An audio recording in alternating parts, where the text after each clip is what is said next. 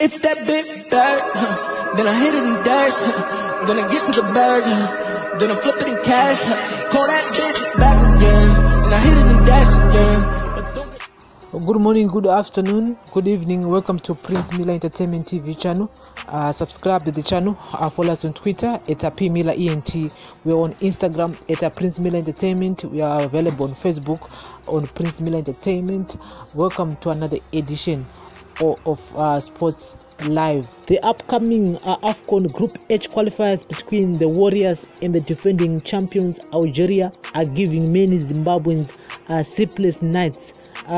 With less than a month to go before the two blockbuster games are slated for November 12 and 16 respective, what is on the back of many Zimbabweans' mind is the fact that the star-studded Desert Foxes are on an unbeaten run stretching to over 20 games and recently held Mexico in an international friendly despite being a man down for the greater part of second half.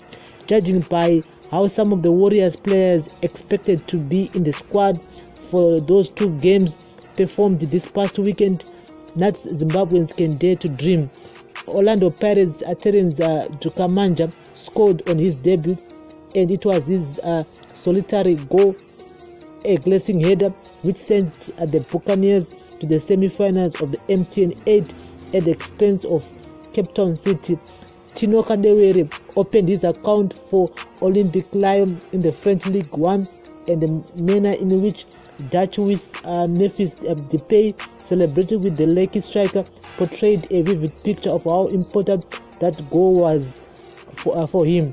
Man of the match, Knowledge Musona, was involved in both goals as Cas Eupen dispatched RXL in the Belgian top flight. The smiling assassin trusts Bernard Sanjo's men ahead of the 47th minute before providing for Jonathan Harris to double their advantage with 11 minutes left to play. Kama Billions start to life under Gavin Hunt was on a positive note.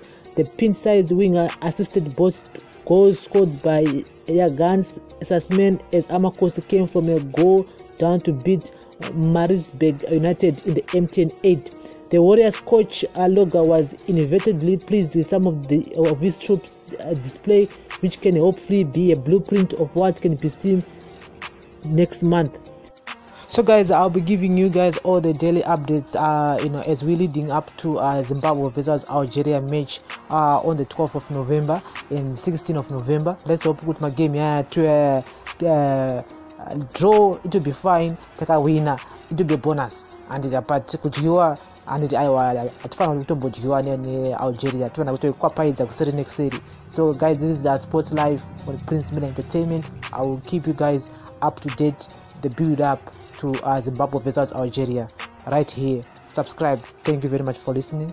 This is Sports Live on Prince Miller Entertainment TV channel. Bless up.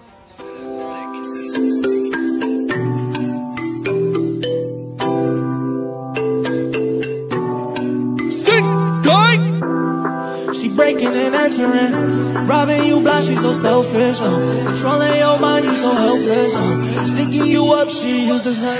If that bit back, then I hit it and dash, then I get to the bag, then I flip it in cash, call that bitch back again, and I hit it and dash again, but don't get